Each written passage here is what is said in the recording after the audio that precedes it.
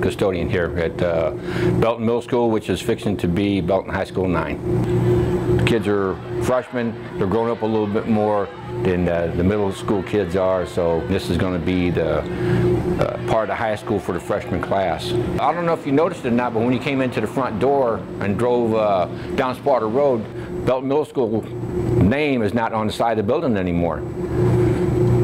Yeah, that's gone.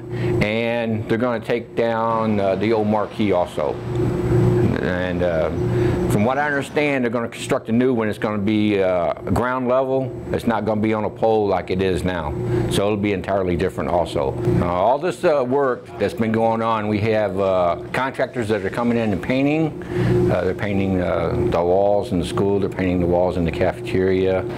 They painted the library, and they're painting both gyms. So that started almost as soon as the kids were out the door the next day. Then we had contractors that came in and they redid the cafeteria floor. They pulled up all the old tile and prepped that, and they went into the hallways. And if you'd been here before and noticed that the hallways had turquoise tile in it, all of that is gone now. And they've replaced the turquoise tile with red tile. And there shortly afterwards, the plumbers came in and they started renovating all 6 of the restrooms in the school, along with them taking out the fixtures and the stall doors and the panels. We had contractors that came in also and redid the floor and the walls. The teachers are supposed to be coming in the door sometime between the 15th and the 18th of August.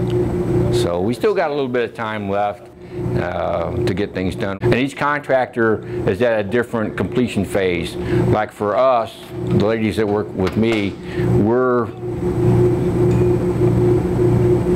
with the waxing of the hallways, we're over 80% done.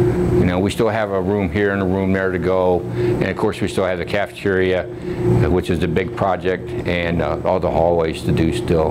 But as far as the classrooms go in the 6th, 7th, what used to be the 6th, 7th, and 8th grade, we're done with them. I think it looks great. I think the contractors that came in and laid the tile did a great job. Whoever picked the colors did a good job matching the colors up. And of course the painters are doing an outstanding job with the painting and everything. And Brandon and his crew, the guys that are renovating the restrooms, did a fabulous job in the restrooms with the painting of the walls and redoing the floors of the restrooms. And some of the furniture that they're bringing in is going to mirror some of the stuff they have at the high school, like for the cafeteria. When the 7th and 8th grades were here, they had long tables, and I've been told that they're going to take out some of the long tables and put in round tables similar to what they have at the high school. When you came and seen them, when they was taking out furniture, they was getting rid of all of the 6th and 7th and some of the 8th grade furniture that was old, and they took it over to the warehouse and they got it stored. They're bringing in new furniture to replace what they taken out, what they took out. But the library's getting new furniture also. At the same time that the painters and the guys that was renovating the bathrooms and the plumbers, the guys came in and took out all the old LAN cables and the phone cables. I talked to them the other day, and once they complete this project of reinstalling all the LAN cables, they will put over 30 miles of cable in this building for the phones and the computers. I'm excited to be working here and being a part of this. And it would be nice to see the kids that were here last year, to see them come back in and see the change and see the look on their face. Wow. Because it'd be a wow factor when they get here. After we get the floors waxed and they're all shiny and everything like that, and they come in on that first day of school and just stand there and just watch them.